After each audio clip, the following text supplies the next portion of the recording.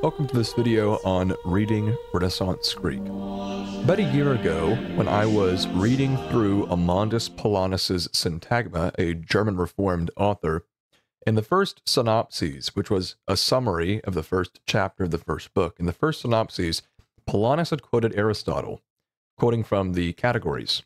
The word he had used there, which was the word for a homonym, looked apparent to me, and I could decipher it, but there was an aspect of the word that seemed to be almost cursive, and I had to guess what the letters were.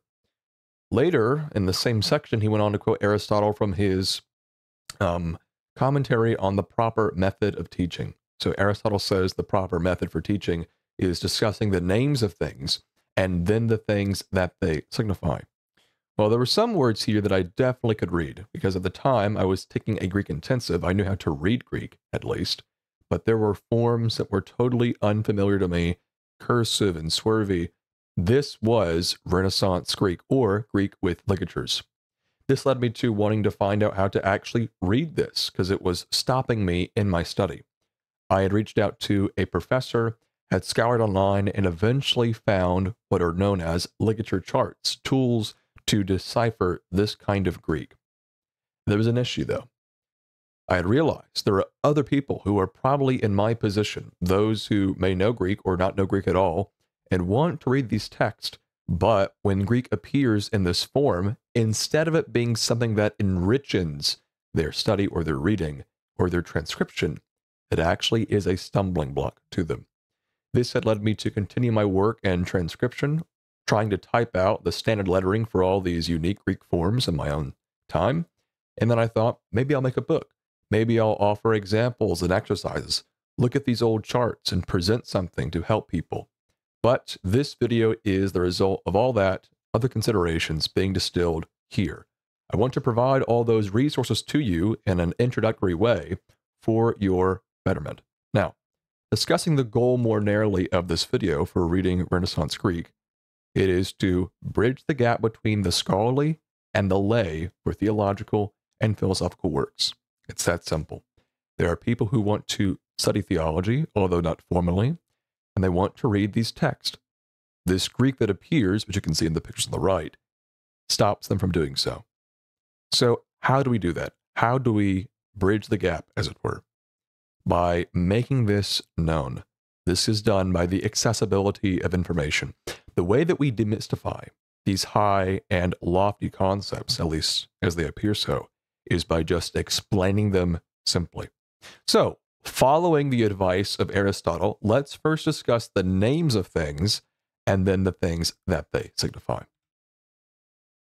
A ligature is just some kind of typographical convention to shorten letters or words. And there are two types of ligatures, a tie and a contraction.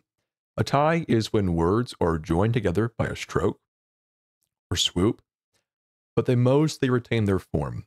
The letters can still be discerned, for the most part at least. A contraction is when letters or a word come to form a new form that can't really show any of the letters that are in it. An example of tie ligatures in English or Latin would be like A and E, S and T, F and I, or in music sheets, F's and P's will sometimes be ligatured.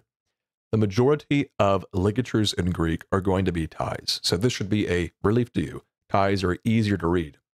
However, it is the case that sometimes ties are not intuitive. Sometimes a tie may appear a certain way. It may look like a certain letter is coming out, but I'm getting ahead of myself. We'll discuss those when we get to that. So, a little bit of history also for you. Why does this happen? Where does this kind of unique Greek come from? Because in our books, when we see Greek printed as a very standardized, normal way of looking, well, with the influence of the Renaissance, humanism, and a general appreciation for the classical world, this leads to a resurgence of Greek within printing.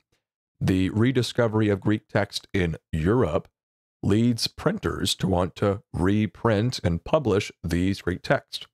But of course, they have to have the types, right, the actual keys for the printing for these Greek characters. So what do they use as a base? They're going to use the scribal fonts and tendencies of what they find in these rediscovered Greek texts. So minuscule and majuscule ways of writing Greek. And that's just to say minuscule, lowercase, majuscule or uncial as uppercase.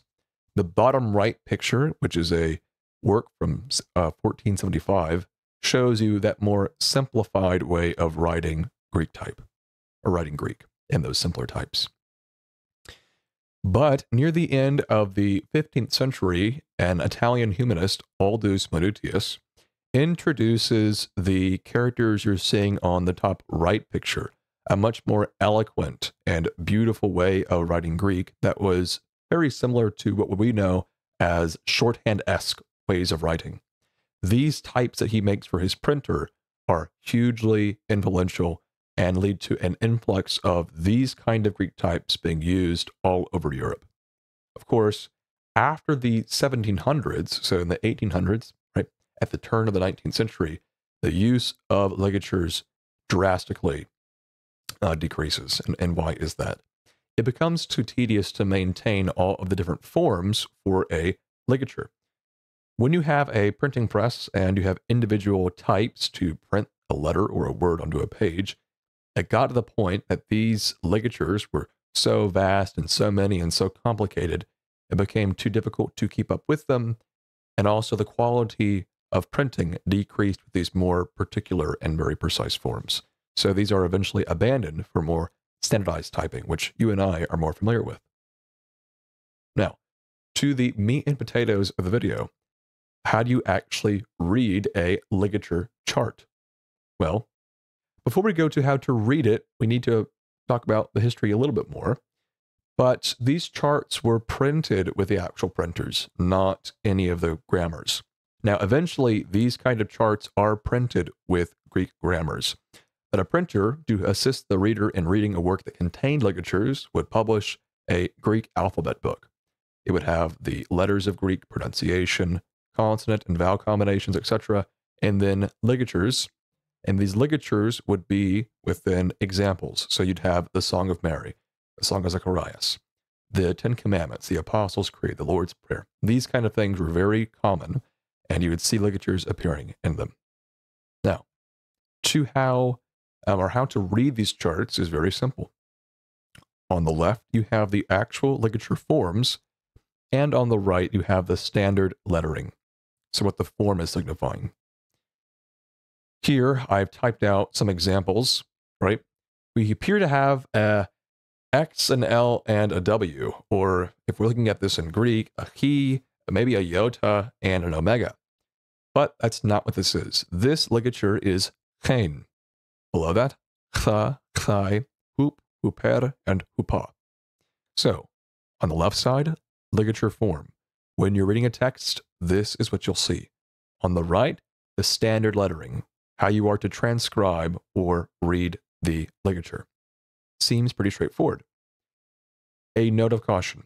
Sometimes the standard lettering will itself contain very common ligatures.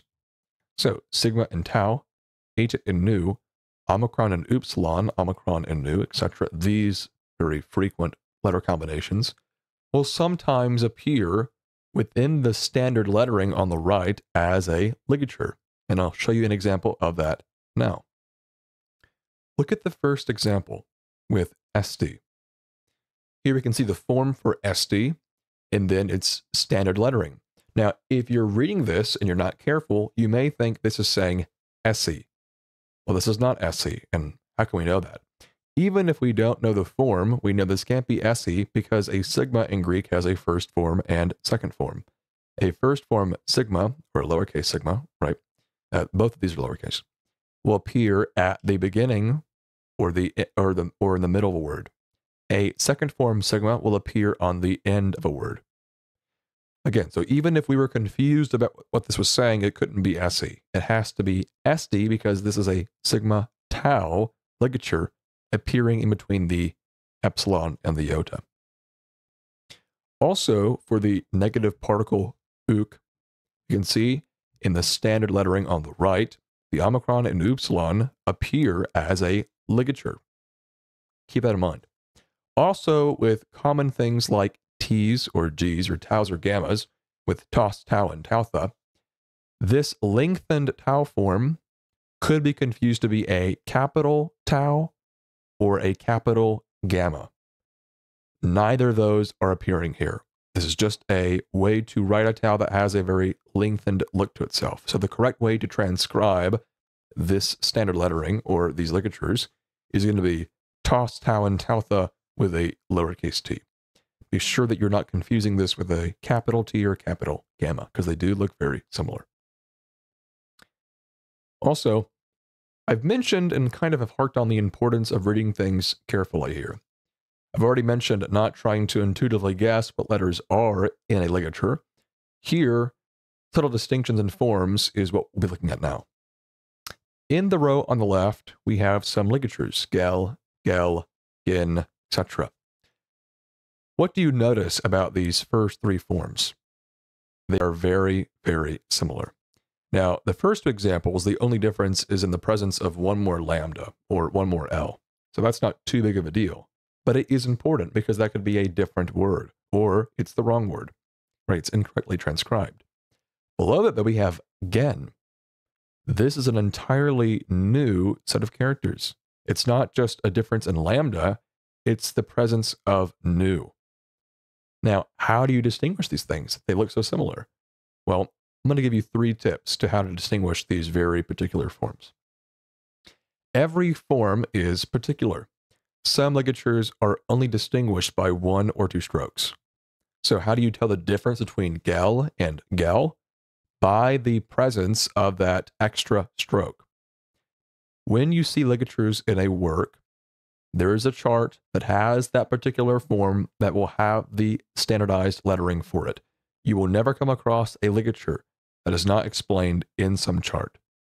Now, let's say you're reading a text, though, and it's kind of hard to see what the ligature is, either because the quality of the printing is faulty, right? There's something wrong with the actual print on the page, or the page is damaged.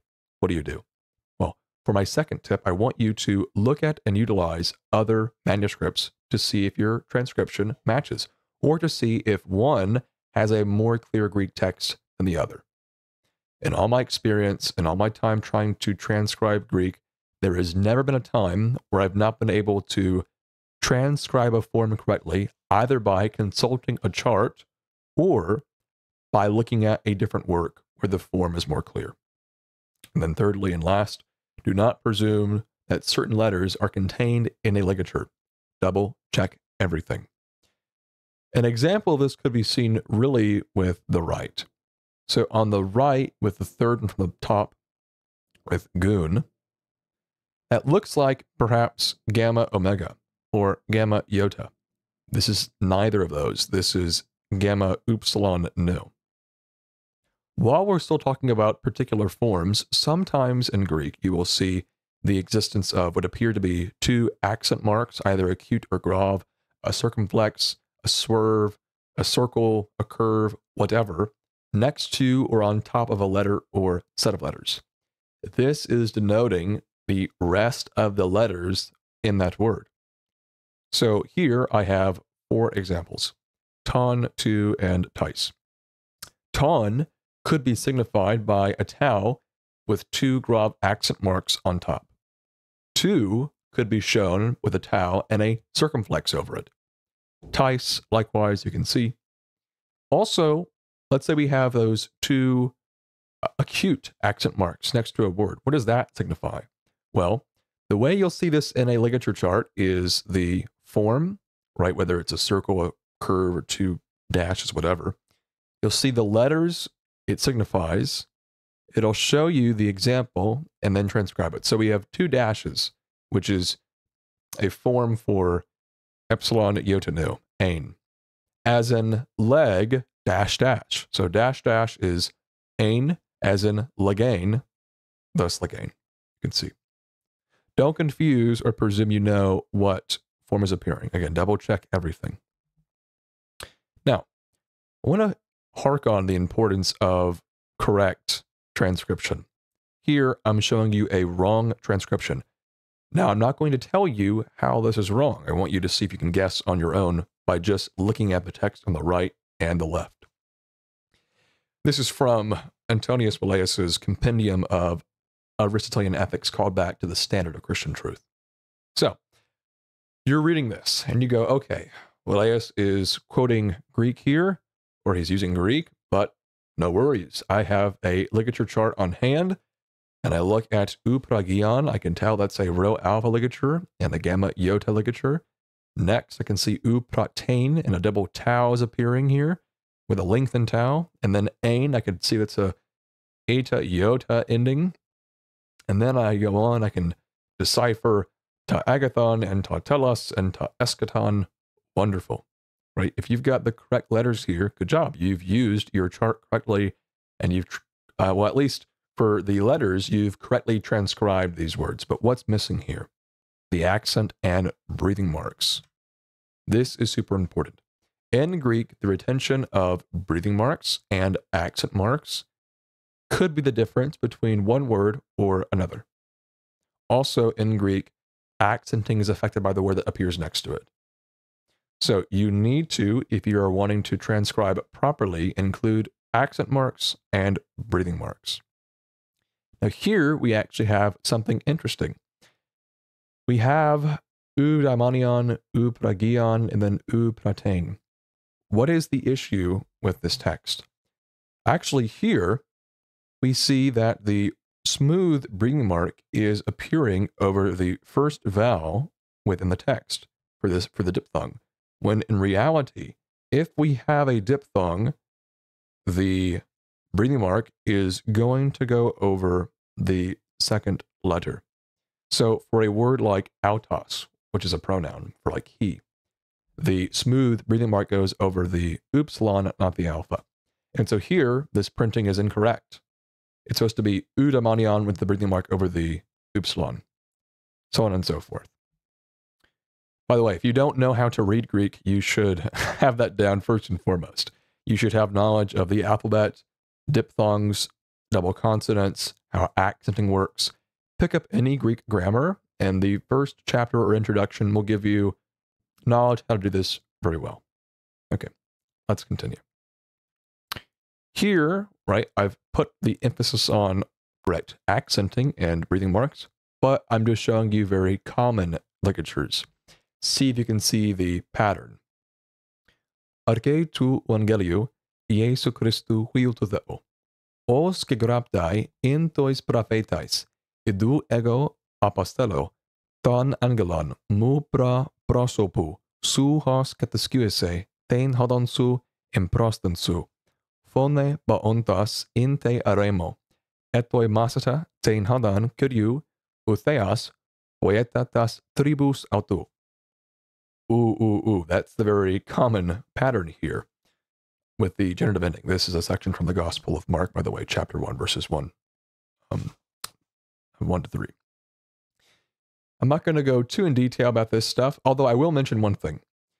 At the end of verse 2, we see a very funky looking C with our omicron upsilon ligature. What's happening there? That's a lunar sigma. It's just a fanciful way for putting the sigma. It's still just a sigma. So, pretty straightforward. Also here, I have a note from Amandus Paulinus's Syntagma. This is chapter 4 on ectypal theology. Here he quotes John Damascene and Clement of Alexandria. Now, I'm not going to go in detail again. I'm just showing this so you can compare the transcription on the right and then the ligatures on, or the transcription on the left and the ligatures on the right. Okay, let's work through some examples. I think the best way to do this, to assist you in an introductory way, is by working through some text and then pointing out little things that you might come across. So let's look at that. First, with Erasmus's Enchiridion. I'm very proud of this slide. And if you've not read Erasmus's Enchiridion, read his Enchiridion, or the Handbook for the Militant Christian. It is one of the best works on the spiritual life I've read in a very long time, and it is very worthwhile. So, here we have the Greek text. I'll read it first. Agantai kai pharontai. Now, you may be wondering, well, wait a minute. I'm looking at the first verb, agantai. I can see it's a gamma tied to another letter, but I don't know what ligature this is. How do I know? This looks like a gamma iota. Well, it can't be a gamma iota. And why is that? The iota is way too curved, right? If this is supposed to be gamma iota, the iota should not be that curved. Okay, so it's not a gamma iota. Well, is it a gamma omicron? Well, it can't be a gamma omicron because it's not complete. It's not a complete circle. So what's happening here? This is actually just a printing error. We know this is gamma omicron because a common ending for verbs in Greek is ontai. Also, the second verb, frontai, tells us it's omicron new here. There's no agentai either. So in this instance, we would want to try and compare a different version of Erasmus's Enchiridion and see if the text matches. But here, let's just say we don't have a way to do that. This is how we would do that. We would see, okay, is there another verb that has a similar ending, or is there a word that has a similar ending that may tell us what this ending is for this word? Yes, it's pharontai. And also ontai is a common ending. Also, we're going to know, is there any way it couldn't be a form that we might think it is? Yes, it can't be gamma iota because this part of the iota, if it is one, is way too curved. And also, finally, there are no other forms that look like this that are letters tied to gamma. So this is agantai, chi, pharontai. Now, looking at the second word, you may think, what's up with all these weird symbols in the middle part of the screen? There are 10 forms for writing chi. And here we are seeing one of them. And you may think, 10 forms for writing chi, how am I ever going to remember that? You won't, admittedly. But you will begin to see the patterns and you'll eventually know them. Chi has a very unique look. Also a note, sometimes words in Greek are very close together. You don't want to confuse two words as being one word. So how do we know that this is not agantai chi? Well, first, there is no agantai chi in Greek. You don't have any Greek words that are formed that way. But the presence of that grave accent mark on the ending iota tells us this is a new word. No Greek word is going to have more than one accent mark. So the presence of an accent mark or a new breathing mark, right? Not a breathing mark, but a new one, a second one, shows a new word is appearing. Okay. Now, for the bottom portion, there's just one Greek word, petharche, or petharche. The theta will have this appearance. It's just a little swirly. Nothing more. The theta can appear in a ligature without having to appear with a letter tied to it. So that's straightforward. Now, going on to something with a bit more Greek, let's look at Philip Melanchthon's loci communes. Okay. Here, I'll read the text first. Ein kai hikatein kai mesti. First ligature, we see, what is that L with that W shape? We go to our chart. Okay, that's an ein. Ein kai hikatein kai mesti. A note, do not confuse ein for un. You can see how close and similar those forms look. Do not confuse the two. Again, do not try and guess what letters are appearing with any ligature. Double check everything. Also, for the third word, hikatein, you may say, okay, this is kind of hard to tell what accent mark is being used.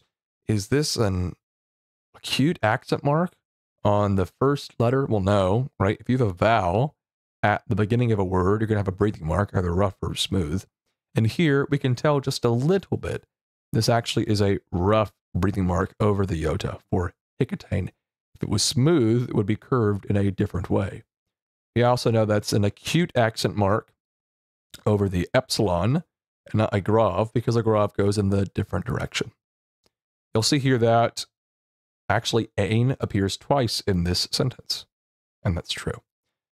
And it appears on the end of a word. A ligature can appear anywhere in a word, beginning, the end, the middle, whatever, or it could be a standalone thing by itself, as it is for the first time it appears in this sentence. Below that, let's read this section from 1 Thessalonians. He's quoting from 1 Thessalonians 5.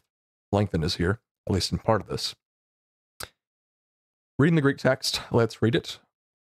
Pontata, karatai, adia, leptos, prosokesta, in panti, eucharisteta. Okay.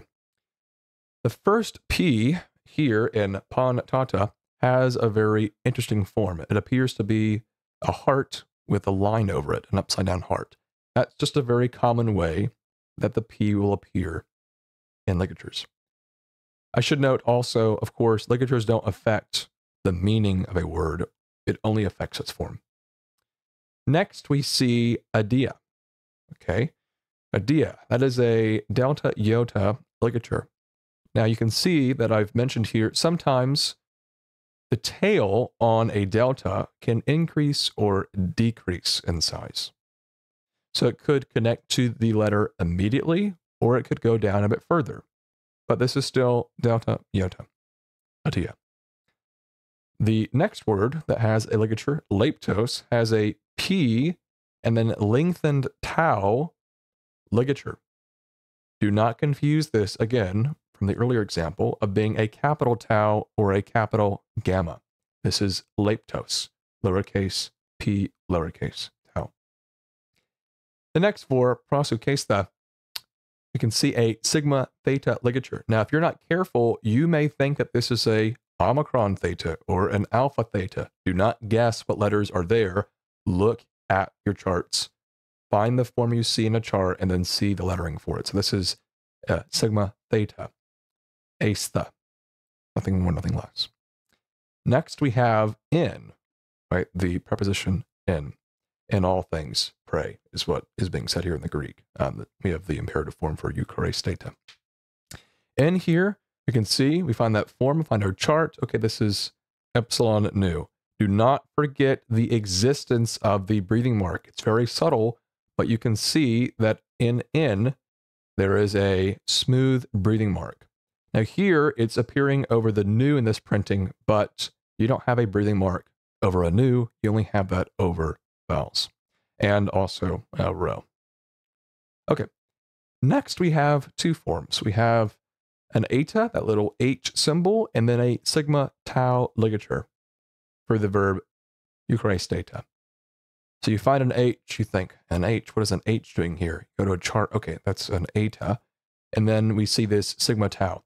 Sometimes, as well for deltas and sigma taus, the little hook on the end or the tail could either go up or down some, but it is still just a sigma tau ligature. Okay. By the way, the reason why I've put a question mark here next to the last verb is because Melanchthon is saying he's quoting from 1 Thessalonians 5. And if you look at this section in 1 Thessalonians 5, in Ponti Eucharisteta, it's not Eucharisteta, it's Eucharisteta. It's an iota instead of an epsilon here. I'm not sure why it appears that way. Maybe Melanchthon is quoting something else that's similar, or he's just freestyling what the Greek is here. But in a TR text, it is a iota, not an eta. But we're transcribing what Melanchthon wrote, and he put an eta here. So that's what we're going to transcribe. Finally, I want to show you a section from Peter Canis's Catholic Catechism.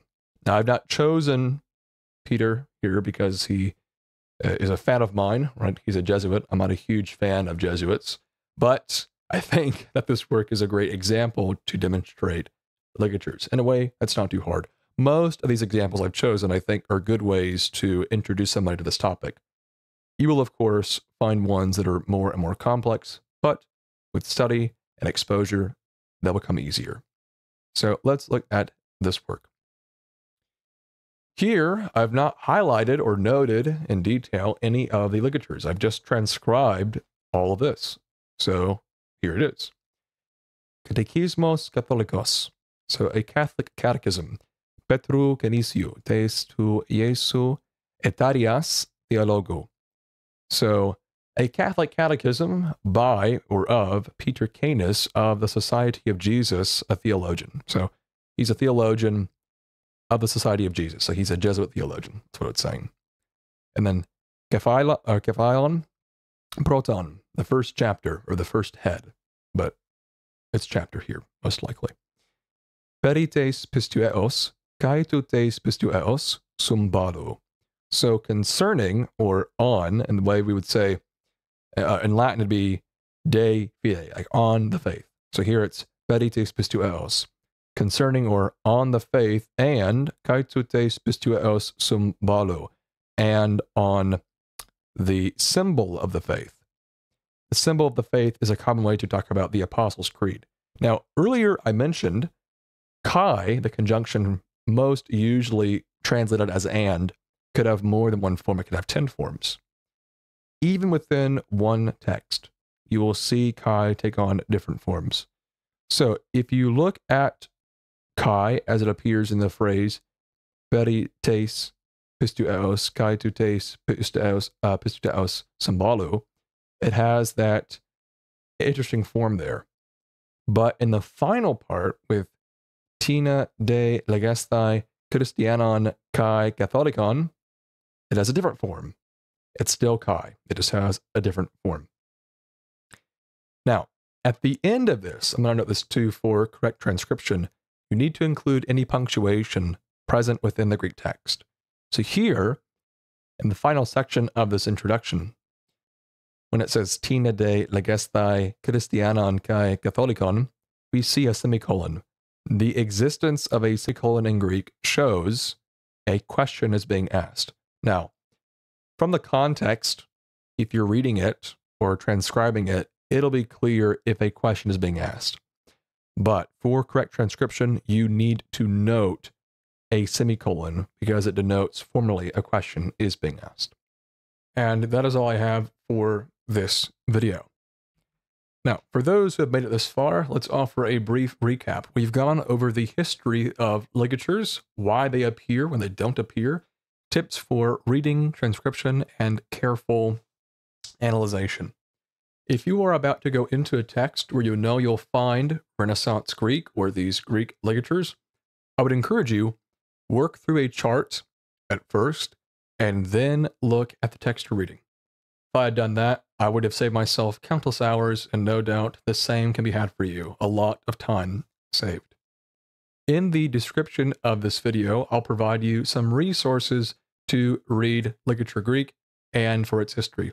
The two that I will provide will be the main ones that you'll be using for transcription. They are the most extensive from what I can tell. And I will also offer a link to a blog post that I wrote about this matter as well. So I pray that this introductory video enriches your study of ligature Greek. I hope it was easy to follow and track. This is my first time doing something like this in presentation form.